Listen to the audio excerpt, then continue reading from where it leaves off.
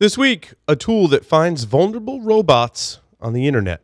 A new exploit that threatens over 9,000 Cisco routers. Apple turns off group FaceTime after an eavesdropping bug.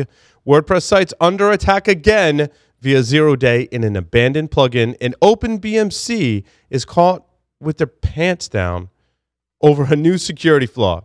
Jason Wood from Paladin Security joins us for expert commentary on abusing Exchange via a new exploit technique, which is one API call away from domain admin. All that and more on this episode of Hack Naked News. This is Security Weekly, for security professionals by security professionals.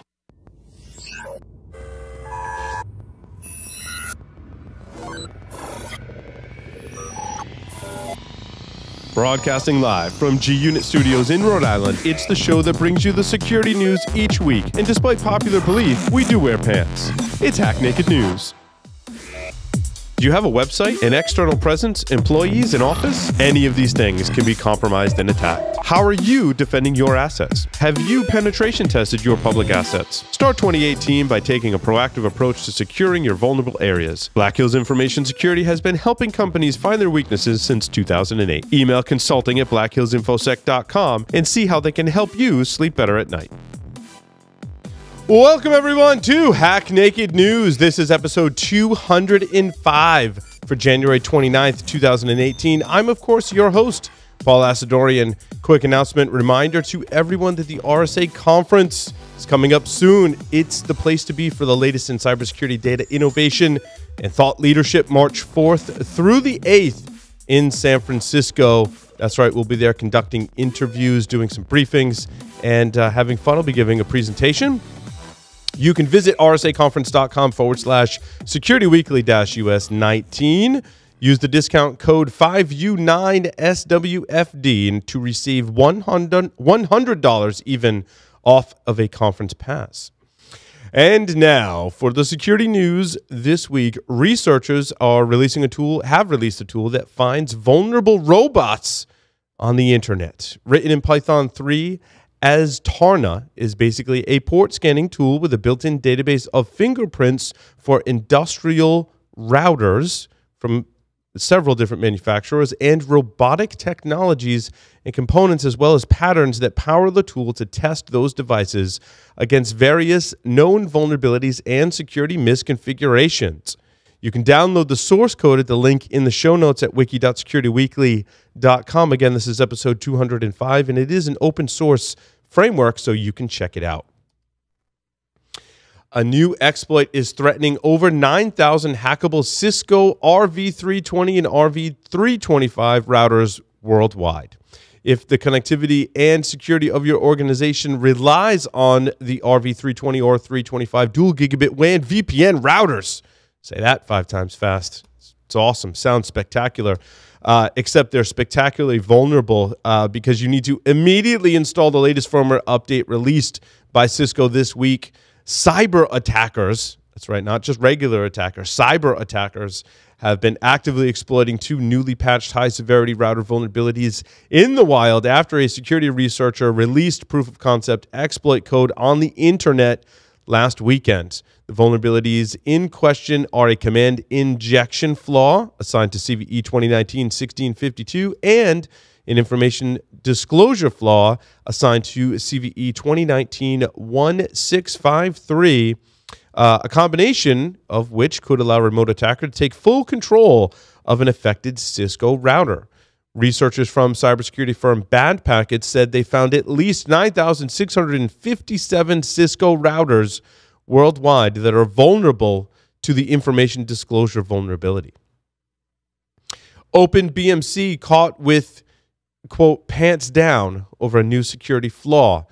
The pants down bug has been assigned CVE 2019-6260, has been nicknamed, of course, pants down, according to software engineer at the IBM Linux Technology Center, Stuart Smith, who published a technical write-up on the security issue. Smith says the vulnerability lies in how the ASSpeed, AST2400, and AST25 BMC implant advanced high-performance bus, or AHB, bridges which permit arbitrary read-write access to the BMC's physical address space from the host or from the network if the BMC console UART is attached to a serial concentrator.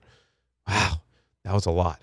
In case you were wondering what the heck OpenBMC is, it's, of course, a project by the Linux Foundation collaborative open source project whose goal is to produce open source implementation of the baseband management controllers firmware stack, or BMC. WordPress sites are, of course, always under attack, and now attackers have a new attack vector in an abandoned WordPress plugin.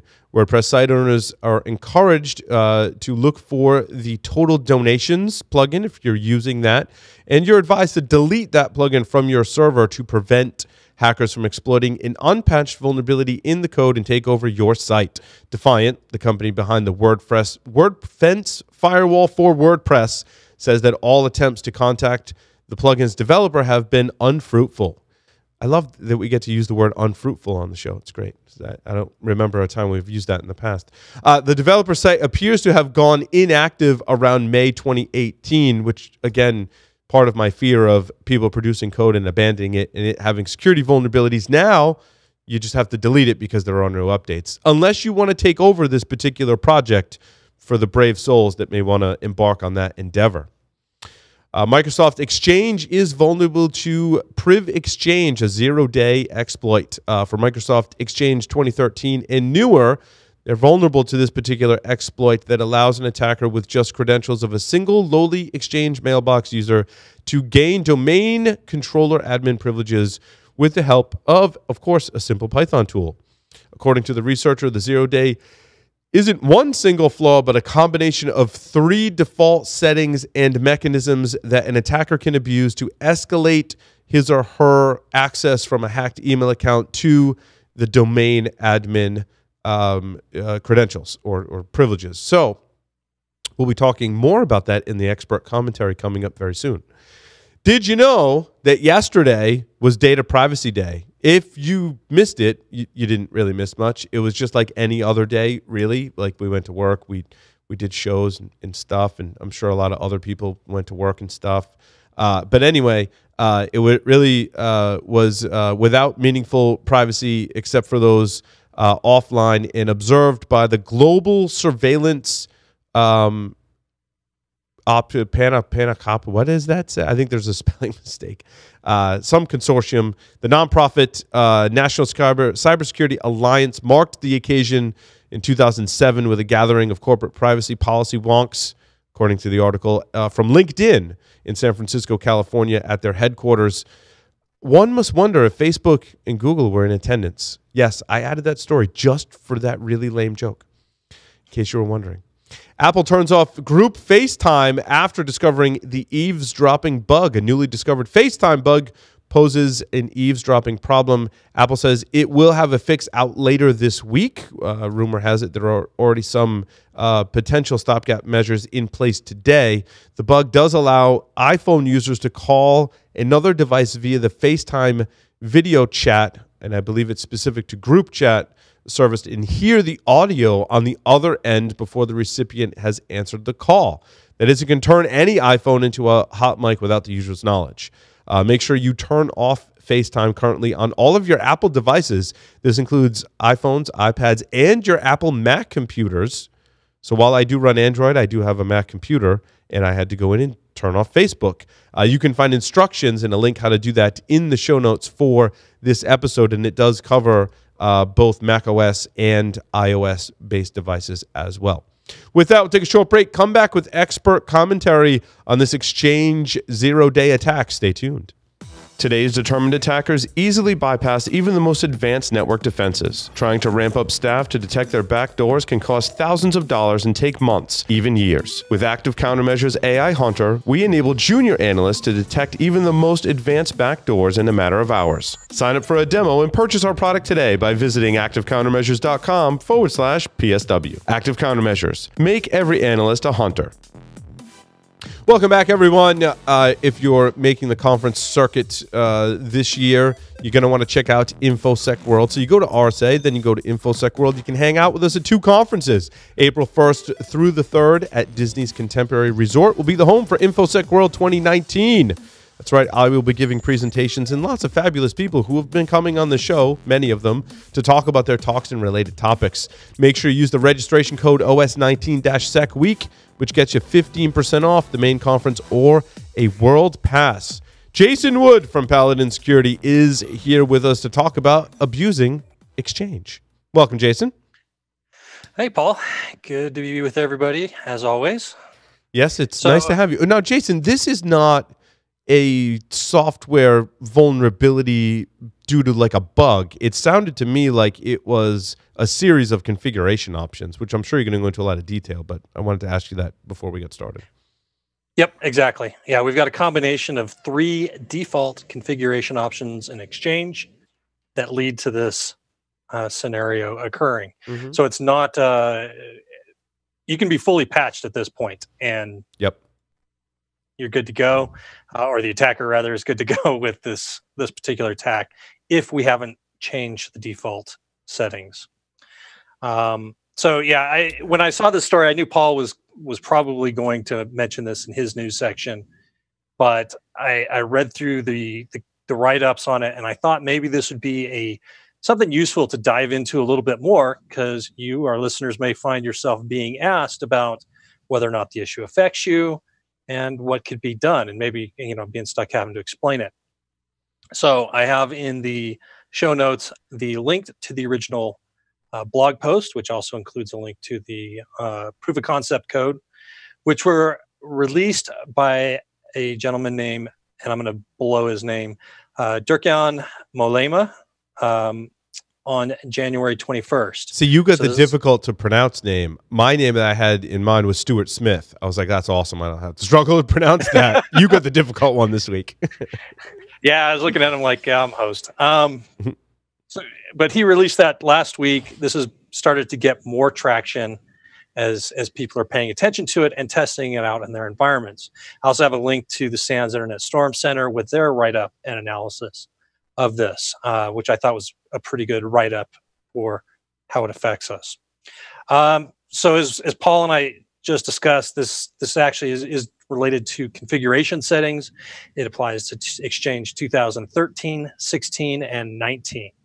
And like I said, you can't be fully patched with everything, and you're going to still be vulnerable. So here are the conditions that have to be that cause this. One, Exchange server, as it is installed by default, has the write DACL permission, or write DACL permission, to the domain. Basically meaning it can change the security privileges assigned to accounts or objects inside of the domain. So Exchange just has a lot of power in the domain by default. 2, when you install it, and I'm not sure how this plays into domain settings through group policy or whatnot, but NTLM authentication does not have signing enabled on Exchange, the newer versions of Exchange. Oddly enough, Exchange 2010 did have this enabled. And so if you're running Exchange 2010, you're not vulnerable to this. It's kind of an odd situation there. And finally, Exchange has some functionality built into it for push subscriptions, and that gets sent over HTTP and sends the NTLM credentials to workstations, or actually really any system that subscribes to a push notification when it sends that down to us. So the push notifications, are something actually I had to kind of glance at and kind of refresh myself on. That's the idea of here. If I'm in Outlook, I want to be notified by the Exchange server immediately when something changes, like an email has arrived or somebody has changed something in a folder or something like that. The Exchange server will send a notification to my client and let me know that, hey, there's something new here. You ought to go sync and pull down the information. That notification occurs over HTTP but it includes the NTLM credentials because, well, we have to authenticate this is actually the Exchange server, right? So with that, you probably are starting to see some potential issues here. And here's basically the flow of how this works. The attacker fires up their system. They do have credentials to just a regular old Exchange inbox, and they subscribe to an Exchange push notification.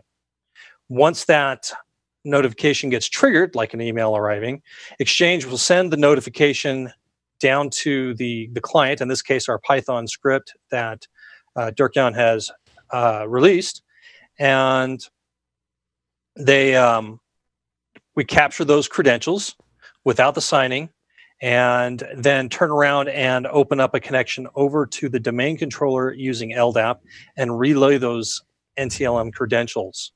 Now, at that point, we have the credentials of the Exchange server, which has the ability to change the permissions inside of Active Directory. So then we grant, let's say, our account privileges that we want it to have. Now, that could be as simple as saying, hey, make this domain admin, or we could perform other actions. Now, the researcher who put this out, he didn't enable that bit of functionality. What he put in was the ability to dump password hashes from Active Directory instead. Obviously, though, a generic user account can't do that. We have to borrow these credentials from Exchange. And so that's where the credential sign, NTLM credential signing comes into play here. Jason, it sounds similar to impersonating a printer inside the domain and manipulating the resulting privileges and credentials. That was a technical segment on Paul's Security Weekly, actually. Sounds somewhat similar. And NTLM credential signing has been an issue that's been known for quite a while, right? And can come into play in numerous areas. The interesting thing about this to me is that the default configuration in Exchange 2010 had this turned on, and now it's gotten turned off somehow. So yeah, we can just ride those credentials at that point because the privileges assigned to Exchange are so broadly granted to it. So what are some defenses that you can put in the meantime while Microsoft comes out with their recommendations? Because at this point, I didn't see any. One, enable NTLM signing. That should be the first and probably safest place to go to first, which will break this chain of events. You could also look at preventing Exchange from reaching back out to workstations and sending out these push notifications on arbitrary ports, which is the way that it's supposed to work. So if you're not using push notifications, you could turn that off or put in some kind of firewall to block it if you have that there. But that has the potential, obviously, for impacting some users and breaking some things. So your mileage may vary there. And another recommendation is to remove the high level of privileges that Exchange has to the domain. That one I start to get a lot more nervous about without a lot of testing, because I don't know exactly what that's going to impact. And Exchange is something that if something goes wrong, obviously it becomes visible to everybody right away. So do some heavy testing. I recommend you before you implement any of these things, though like I said, the NTLM signing should be something that you should have enabled already and shouldn't really cause too many issues at this point. I've got the links here in the show notes to Dirk-Jan's blog post. Also, the SANS ISC write-up on the issue. If you've got Exchange running in your environment, which most of everybody does, you really ought to check this out and evaluate how this impacts your environment and what you can do to protect yourself. Awesome. So there you are. Jason, thank you so much. That will conclude this episode of Hack Naked News. Thank you, everyone, for listening and watching. See you next time.